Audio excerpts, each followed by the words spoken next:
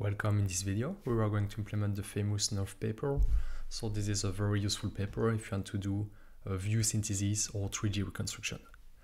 So these are the results we'll get by the end of this video. So first we will learn a 3D model of this object based on 2D images, and then we can regenerate new viewpoint of the object even though they were not present in our datasets.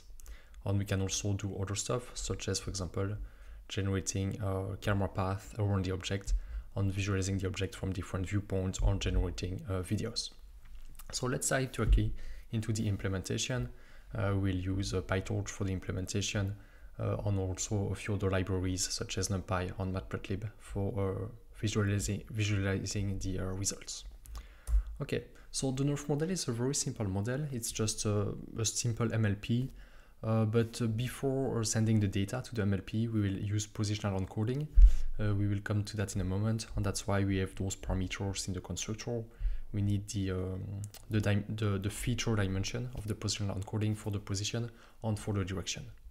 Apart from that, it's just a simple MLP with escape connection. So first we have a first block that will take the embedded position, just a simple MLP with ReLU activation functions.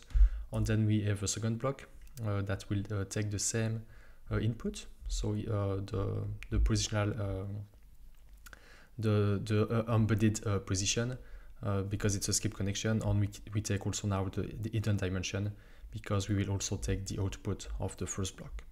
Maybe we can have a quickly look at this, at a cartoon of this, so that it makes more sense. So we've created this first block that is taking 60 dimension as input, or 63. We'll see that in a moment why. And then with the second block that is taking those 256 features, as well as the input again. We use some skip connections. Okay, so now we are at this part. We've implemented the first two blocks, and then we need to implement the tail of the neural network. So we will output sigma, and then we will also predict the RGB later on. We'll have new inputs now in the direction. So why is that? It's because the density in the volumetric representation integral, the density is not dependent on the direction, while the color is dependent on the direction.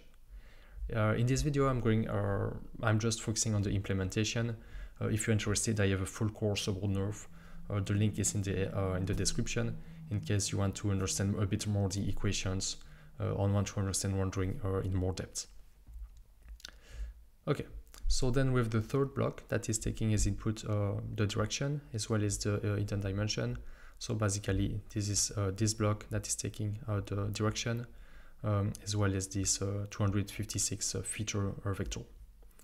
On the block 2 predicted the hidden dimension plus 1, so 1 is the density. Okay, great. So now that we have created our blocks, we can also store the embedded the dimension for the embedding for the position and for the direction. Then as for any first we need to compute the to write this positional encoding. So basically standard neural network are biased towards running low frequency signals. We want to run 3D scenes that have high frequencies in it. So what we need to do is to use positional encoding to allow the neural network to run high frequencies. So basically we just map the input to that is a 3-dimensional to a 63-dimensional feature vector. So 63 for the position, 24 for the direction, and this is just this formula that is described in the paper and that I discussed in more detail in my course. Okay, and then we can just override the forward pass in as we need to do for any PyTorch module. So first we embedded the position and the direction, and then we feed them to our pipeline. So block 1, block 2, block 3, block 4, and then we can return the color and the density for every position and direction. Okay, so now what we can do is compute a function that will compute the accumulated transmittance along a ray. So that's a simple formula that is described in the paper. Maybe we can have a quick look at it. Okay.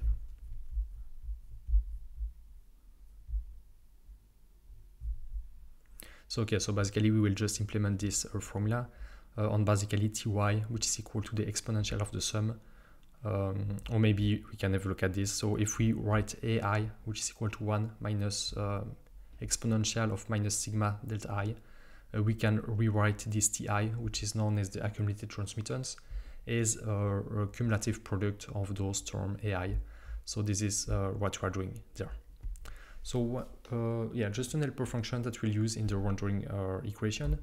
Now let's focus on the rendering part. So we take as input our model, some rays that are represented by the origin on the direction, and we also take HN on HF, which are parameters in the rendering equation. So basically these are the bounds of our integral. So we'll do a volumetric integration along our ray, and these are the bounds along which we need to do the integration. On number of bins, the number of Monte Carlo, we are not doing Monte Carlo integration while using, yeah, we are approximating the integral with the sum. So this is the number of bins we'll use for doing the integration. Okay, so the first thing is to sample points along a ray. So we sample T between HN and HF, and then we can use these T values to get some X values along the ray. So we'll do that in a few lines. So first we compute delta, so the difference between 2T. So this is basically the width of each bin, and that will be useful to compute the integral. And then based on T, we can compute X. So basically the position of a ray at time T is the origin plus T times D. So we are computing point X along the ray. And then we resize the direction of the rays so that they have the same size as the origin. And now we can smear all that in the NeRF model, so get back a color on a sigma for each position along the ray, and that will be useful for computing the rendering equation. So maybe if we go back to the paper very quickly, what we've done so far is sampling rays along each, sampling points along each ray, and now we can use those points to compute the color of each ray based on volumetric rendering. So this is the last step that we need to do, is to use those values to compute the color of each ray, and basically this is just the rendering equation that is described in the paper. And we are also using regularization for white background because we are using synthetic data and our background is white. You can remove this part if you don't have a white background. Okay, well now we can put everything together.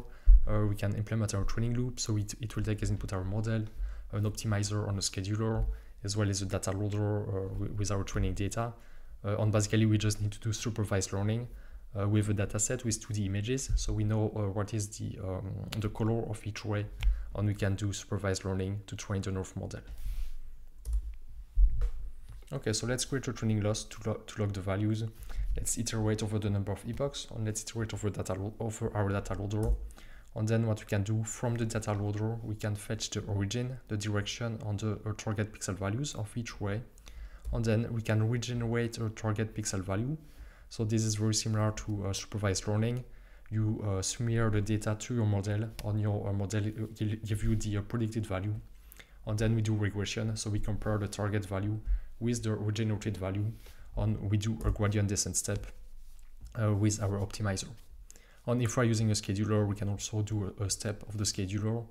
Usually we use schedulers with a NeRF model because they very quickly converge towards the global shape of the object, and then in the last epochs they refine the details, and usually we use a scheduler to improve that part. Okay, and what we can also do is after each epoch test the model. So we will create a test function to test the model, and we can regenerate the novel views. So from the testing data loader to do the testing. Testing is taking a bit of time with NeRF, so you don't have to test the whole data set.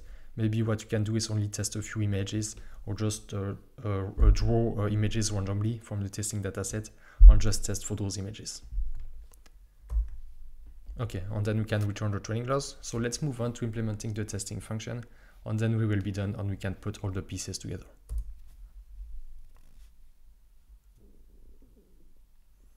Okay, so we have a test function that is taking the same parameters, or at least the parameters that are needed for the rendering equation. That is, for example, the number of bins, HN and HF, and it's also taking an image index So basically, that tells us in our testing dataset which image we need to use. Based on that, from our testing dataset, you can fetch the arrays related to that image, and then we can chunk those origin and direction, because feeding all of them at the same time in the NeRF model will result in out of memory. So we chunk those origin and directions, and we do some batching. So we generate the image batch per batch in order to avoid out of memory issues. So once we've regenerated the pixel values and we've encoded them in a list, we can convert the list to PyTorch tensors using the concatenation function from PyTorch, and then we can reshape our image on this with this command, and then show it and save the figure. Okay, so now we have all the pieces together, so we can create our training dataset, testing dataset, create our model, its optimizer and scheduler. So it's very easy. NeRF, although it seems complicated, we're doing 3D reconstruction. The model is very simple. It's a simple MLP. In about 100 lines of code, we can implement it. So that's something that's not very complicated at all. Okay, so now that we have all the pieces together, we can create our data loader from the training data, and then we can feed it to the training function to train our model. So that's all, a minimal implementation of NeRF that will give you great results, as you have seen in the beginning of this video. Again, I have a long course about NeRF that is more than 10 hours that gives much more details, much more ways to improve the code and to improve your model. So if you're interested, do not hesitate to have a look at it. If you like this video, leave the thumbs up and subscribe for more videos like that.